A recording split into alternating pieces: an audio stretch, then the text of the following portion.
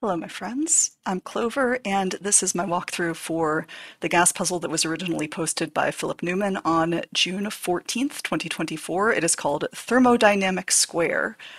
So, what do we have here? And first of all, I apologize for this video being a couple of days late. I had kind of a challenging schedule the other day, and I wanted to prioritize just getting my own puzzle out to you guys. I figured I would record this one later, so this is a couple of days behind, but there's still a link to the puzzle down below if you haven't seen it yet, so feel free to check that out.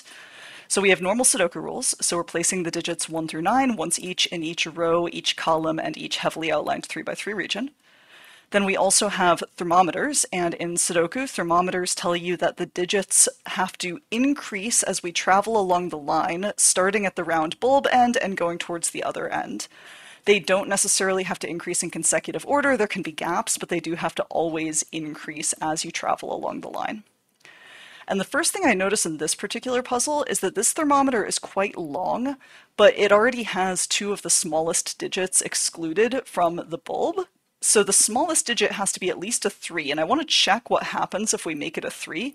And it turns out if we make it a 3, we actually have to go all the way up to 9 to finish it. So this tells us this can't be anything bigger than 3 either. So that has to be exactly 3, which fills in the rest of the thermo and also tells us that's a 1. That gives us only 1 degree of freedom on these two vertical thermos. So let's look at these one at a time. So this one, we have to start with either 1 or 2. Then 2 or 4, and you can already see what's going to happen here, then 4 or 5, 5 or 6, 6 or 7, 7 or 8, because there's a 9 already in the column. And the way I knew immediately that there was exactly 1 degree of freedom, to be clear, is that I had exactly one cell that was not on the thermo that hadn't been filled in yet. And so that is where my 1 degree of freedom is coming from. So this 8 here tells me that that's a 7, and because my digits have to increase along the thermo, I can actually fill in the rest of it now. And now I know that is an 8. Now I also have 2 degrees of freedom here. This will be 2 or 4, or sorry, 1 degree of freedom there. This will be 2 or 4, 4 or 5, 5 or 6, 6 or 7, 7 or 8, and 8 or 9.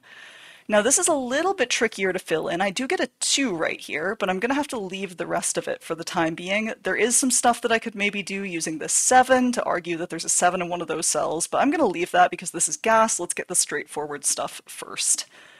This thermo now only has 1 degree of freedom, so that will be a 3 or 5, 5 or 6, 6 or 7, 7 or 8, 8 or 9. And what I'm doing to express that 1 degree of freedom is I'm just pencil marking 2 digits into each possible position along the thermometer. And that shows me right away this can't be a 5 because of the 5 in the column, so that will be 6, 7, 8, 9 in that order. Now this will be a 3 or a 5 also because those are the only 2 digits remaining in the row. That makes this a 4. Okay, now these will be 3, 5, and 7 in some order. This can't be a 3 because it is the last cell on a length 4 thermometer, and we can't start the thermometer with anything smaller than 1. So there we go. Now what? So what do we have that we still need to place here? So we have 6 and 8 in both of these rows, which means the only places we can put a 6 or 8 in region 9 are going to be there and there. And now we also know that these are going to be 7 and 9 because those are the last 2 digits in region 9. So that'll be a 7 and that will be a 9. This now can't be a 7. These cells are going to contain 2, 4, 5, and 6. This can't be a 2 or 4 because this thermometer is fairly lengthy. We can't have a 2 or 4 on the end of a length 5 thermometer. And actually we can't have a 6 either because there's a 6 in the column. So that's going to be a 5, which will make the whole thermometer minimal. So there's no 5 in these cells. This also can't be a 2 or a 4 because those are in the row already. And then this can't be a 4 because there's a 4 in the column. So we finished that entire region. This is a 5 now, which tells us this is a 7. And because all of our remaining cells that aren't known in this column are on the thermometer, that means we're down to no degrees of freedom and we can just pencil them in because we know what order they go in because of the direction of the thermometer. Now we need 7 and 9 here. So the 9 in the row makes that a 7, and in fact the 7 kind of bounces back and makes that an 8, which makes this a 9. So that will now be an 8 to finish row 3. That's now a 6 and an 8. These two cells have to contain a 5 and a 6, and that's kind of fun because we now have a 5-6 pair here, which tells us this must be a 7. It can't be a 5 or a 6. These cells will contain 1, 8, and 9, and I can't resolve those yet. So now vertically here, this needs to be 2 or 3, this is 3 or 5, and this is 5 or 6, because again I have only 1 degree of freedom, because this is the only cell that's not on that thermometer in that column that hasn't been filled in yet. And now that is useful in a couple ways. I can look at this 5, 6 pair and say, therefore, that's a 3 and a 2. And then that tells me that's a 5 and resolves this 5, 6 pair entirely. Now this 5 gives me a 6 here and a 5. These will be a 1 and a 4 to finish the region. And now the very last thing we're going to look at is this tiny little thermometer right here. It has to have a 1 on it somewhere because there's no 1 in the row, so the 1 can only go in the bulb.